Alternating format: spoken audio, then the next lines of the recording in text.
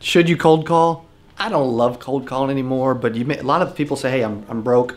I don't know what to do. I have no money. I want to be successful. I want to walk you through real quick what I did as a brand new agent to earn 6 figures from cold calling, okay? So, and I still train and teach agents all the time about, hey, you know what? You should, if you're in the P&C business, maybe it's a good way to generate leads, okay? So one thing I did is I would do call nights every Monday night, okay? Mondays from 5:30 to 8:30, I would get 3 to 5 college kids, okay? I would get 3 to 5 college kids, and I would give them a script.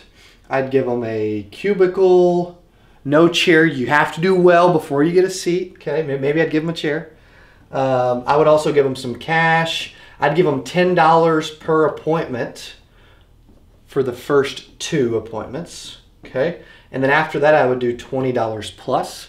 I would also buy them pizza. I'd give them a data list and a phone. And we would be calling, set up appointments for final expense insurance. And so we would do this, and I would walk out of these call nights. I would motivate them. I'd get excited. I would call with them because you need to lead by example. You don't hire people to do your job just because you don't want to do it. You do things you don't want to do because that's what success people do, okay? If you're avoiding doing things you know you should do, stop. You're never going to succeed. It's impossible. It just is, okay? So I'd buy them pizza, we'd get excited, we'd call, and I would walk out of there, these Monday night call nights, sessions, cold calling, reading a script, you know, about final expense, a lot of this is similar to the scripts that I read when I do my live cold calling shows. And I would walk out of there with 8, 12, 16, sometimes even 20 appointments, and my entire week would be booked. Now, about 50 to 60% of those appointments would no-show, simply because they're cold calls and they're not the best way. But if you want to like find unique ways to get in front of people, maybe you don't want to buy leads, maybe you don't have the budget for $1,500 a month for marketing that we do, maybe you don't want to work your own market, or you're exhausted, or you're scared. I don't know, let's keep it real, right? Or whatever, maybe you're struggling. You have 0 money, you gotta do something. Well, one idea is this, okay? That's an idea. I'm not saying it's the best idea, okay? But that's a good idea. I'm gonna shoot another video later.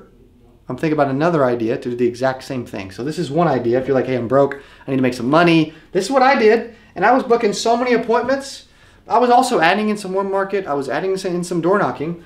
But dude, I made $117,361.13 in 8 months as a brand new agent, broke, couldn't spell the word insurance, no sales experience, didn't know anything about products. I was you watching right now if you're struggling with no money and you're new. That was me. So this is possible for you if you put together a plan and go freaking execute.